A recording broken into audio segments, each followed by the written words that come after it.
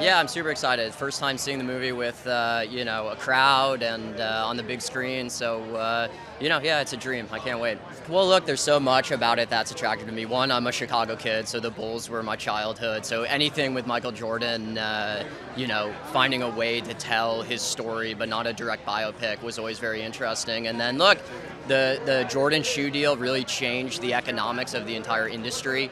I just don't think people knew that. So to me, it was a really interesting way to tell the story. And look, it's not necessarily a Nike movie either. You know, it's an underdog story. Hopefully, it's inspirational. It's about Dolores, Jordan's mother, and how big she was in the process. So yeah, look, hopefully it's just a fun ride and you know, kind of a little educational along the way as well. Yeah, a dream.